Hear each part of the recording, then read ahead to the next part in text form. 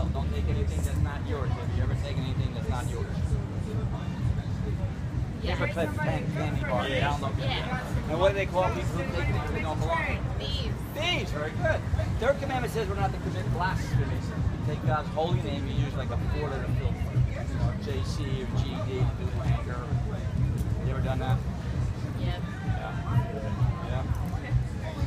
Very careful with that one. See, in the Bible, it's very clear. It says God will not hold that person guiltless who takes his name. Think about it. It's his name. Right? Doesn't like his name being turned around as a swear word. I'm going to use you. You have a mom? I have a mom. You love your mom? I love my mom. All right, watch. How would you like it if every time I was with your mom and you, I used your mother's name as a swear word? Not like it. See, yeah, I mean, you wouldn't like that, right?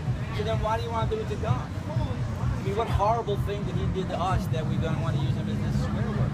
And the fact that you're here is because he allowed us to be created. That's how we got here. You get married, you have children. I mean, that's because that's everything he's done with the reproduction. And we use God's name as a swear word. The one that gets me is when I meet atheists who don't believe in God, and they tell me they swear. I say, why would you swear using the name of someone you don't believe in? Think about how crazy that is. One more, we're done. Seventh commandment says you're not to commit adultery. But before you answer, Jesus said if you just look at another person and you have lust after them, sexual desires, he said you've already committed adultery with them in your heart. So if you ever look at another person with lust, Probably. is that a yes? Yeah. Yes? All right. So, what's your first name? Alex. Alex? Yeah. Hi, Alex. I'm Tom, and you're? Anita. Anita. Very pretty. I'm Tom. I'm sorry. Look, it's your own admission. You're a bunch of lying thieves. You're blasphemers and adulterers at heart. Doesn't sound like a good person, does it? Right? Think about that. So, here's the part. Here's the next tough question. What if some drunk jumps the curb right now, kills us, and now you're facing a holy God right now? How do you think he would find you based on those commandments? He's only on 4. There's 6 more to go. You think you'd be innocent or guilty? What do you think? Be like in the middle. Not doing so good. Yeah, there is no middle. There's a religion that teaches that Catholicism, they say purgatory, but it doesn't exist. It's a lie that they're told us to be. Innocent or guilty, that's all there is. What would you think? Innocent or guilty? In God's eyes, you've broken the law. And remember, I was kind. I only asked you, had you ever lied? I didn't ask you how many times during your lifetime you lied or stolen or sworn. You get it? So I was being very kind. The only thing did you ever. So think of all the times you've done it. You're facing the holy God. Come on, be honest. Would you be innocent or guilty in his eyes? Overall innocent. Excuse me? Overall innocent. If I had to Overall, you would be innocent. So you think God would say, hey, I'm glad you're a liar. I'm glad you steal things. And be, hey, you know, maybe I lied about a candy keep bar swearing one time using I clocked in at work. What happened? Maybe I lied about a candy bar like one time I Well, clocked you see, in at look, work. the value of what you take doesn't matter. See, whether you take $1,000 or $1, it doesn't matter. You take something that's not yours. And he says, do not steal. It doesn't say don't take things that are valuable. Come on, be honest. How about in your case? You can agree with that? You're thinking a lawbreaker would be, how about in the court of law? What if we broke the law here? We broke some of man's law, and you're in front of the judge. The evidence would be there. Like you say to the judge, well, you know, most of the things I've done are okay, and yeah, I've done this and that, but that's okay, you know. Right, but God is a forgiving God. So now we have God as a, so why would he be forgiving unless you said you actually were guilty in the first place? If you repent for your sins, then he will forgive you. If you repent for your sins, he will forgive you. Okay, that's what you've heard. Right. Could we try that in the court of law? Watch. No. Remember it's that in the Bible. No, well, yeah, but that's not going to save you. Listen, like her situation, her mama, your mom. So I did a horrible. If you repent for your sins. Hold on. God will forgive you. Hold on. It's not going to. Listen. You tell me a horrible crime. I then say to the judge, "I'm sorry. Forgive me. I'm going to repent of it. I'm never going to do it again. I know I did a horrible thing, but I'm not going to do it again. So I know you're a good judge. So just let me go." Right. Would he let you go? Right. I did a horrible crime. No, he's not going to let me go. Well, then how could a holy God, see a righteous God, a just God, do any less? That's what people have been told, think they can get away with it as long as they say you're sorry, forgive me, and they go back and do it again. Don't you get the connection there? I do. So, if you broke the law, would you be innocent or guilty? Come on, be honest. See, it's your interpretation of the Bible. No, I'm not even using the Bible. I'm going to use God's 10 Commandments. That's not the Bible. It's just 4 little commandments. It says, you should not lie. And you tell me you've lied. Right. So, not my opinion, that's his, and you broke his law, and you're But going he to tell also me it says depends? he also says he's a forgiving God too. Jesus Christ says What he's a about- forgiving God. How about there's a wrath of God is upon you, it says. Is that a God you've What ever heard about? like, Yeah. hypothetically, Hypothetically. okay, let's just say, like, your girlfriend, like, if she looked really bad in a dress, and she's like, do I look good in this dress? You have to say yes. You don't want to hurt her feelings, right? But that's a lie. I hear that a lot. I'm glad you brought that one up about looking at the dress. And guess what? Here's what you've done. Watch. You are saying, God, I don't respect you. I You would respect. just tell Let me your finish. girlfriend My you turn look now. like My shit. turn. Watch. You're saying I respect my friend more, another human, versus you. You told me not to lie, but I'm going to lie to my friend so she feels better and will like me more. See, but you don't mind offending a holy God. Perfect example. You brought it up. I was at a church, mega church in Scottsdale, and the pastor did that exact same message. It had to be about husbands and wives. He said, "Men, you got to be careful with this question with your wife. How do I look in this dress?" Okay? He says, "You don't want to get into trouble, so be careful what you say. Just tell her how much you love her." Well, my wife turned to me and said, "I'm glad you're not like him, because you would have told me the truth. If you didn't like it, you would have told me." See, now that's the way we're supposed to be. Because watch, can I have an opinion that I don't like what you're wearing and still love each other? Come on. And if she liked it, could she still not wear it?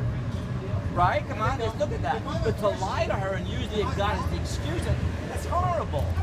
Think about that. That's saying to God, you're not important. This is more important. So look, let's be honest. Look, if you broke God's law, you'd have to be guilty. Be honest. And if you were guilty, where would God have to send you? Heaven or hell? Now be honest. God, where would he have to send someone who's Repent guilty? for your sins, you would go to heaven. That's what it says in the Bible. That's not so if all you're of going what to it take says the in the Ten Bible. Commandments, Watch. if you're going to say the Ten Commandments, which are in the Bible, Yeah. you also have to take the rest of the Bible too. as well. Absolutely, I'm Right. agreeing with you. Right. That's why So- we use the 10, because you know what I find? Most people who tell me they know the Bible don't know the 10 Commandments. Right. I mean, right. Yeah, see, I've asked them, can you name them? And they get I can't three. name all of them. No. See, now how come? Now watch this, and Been a then long watch. time. Then how do you know what laws you're breaking if you don't know what they are? They say, why would you ask for forgiveness or repent of something that you don't think is okay? You know how many people tell me lying is okay? Just what you said. You don't want to offend your friend. How about stealing? I've had people come out, hey, it's okay to steal. He said, because if I need something, God's not going to be upset with me.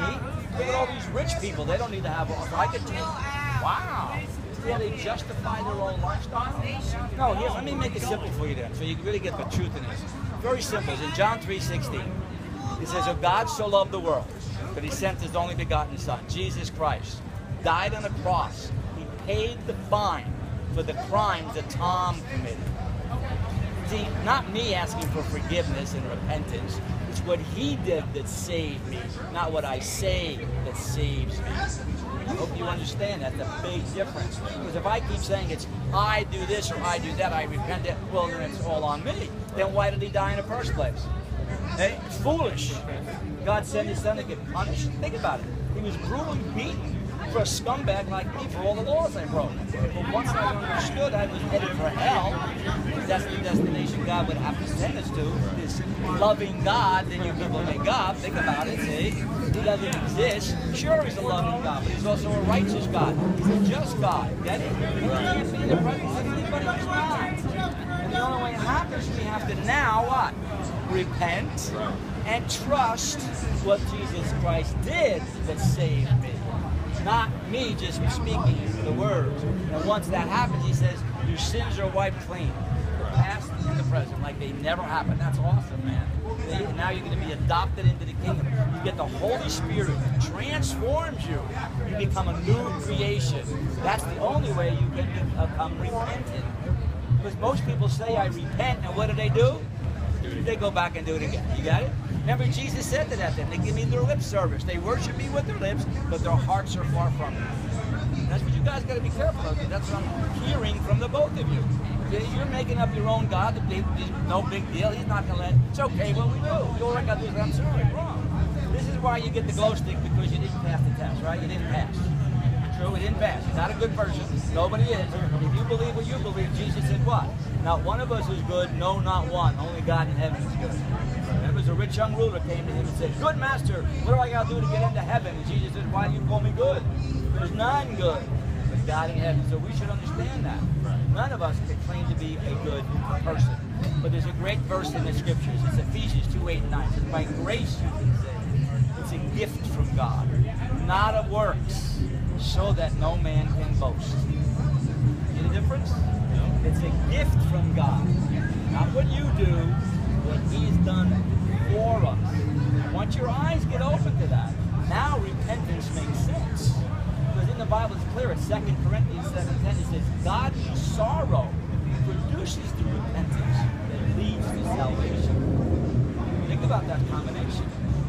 Here I'm offering you a glow stick, showing you how you got saved, and when Jesus died on the cross, pretty paltry example in comparison to things like that, right? But I do this so I can get people's attention, like I got yours. Oh, that's good. You listen. I hope you got something out of it, more so than you maybe heard before, and apply that. And That's a good way to do it. Yeah. I'm glad you liked it. So you have a Bible at home? I do. You need to read it and read it, obey what it says. All right, See, man. I had a guy tell me right before you guys. He said, I read the Bible. I said, great. Then you know what it says. You could have. He said, I read it. Doesn't mean I understand it. See how they are? Tricky with that thing? Yeah. So all you got to do is reach up, take the glow stick, get two of them. And here, I want you to take this as well. See, are you good enough to get into heaven? All right. Read that. I got my webpage on it. Got any questions, comments? You guys are on the internet. You got your iPhone. Thank you. I appreciate it. All right. Thanks for listening. God bless you, ladies. 45. 11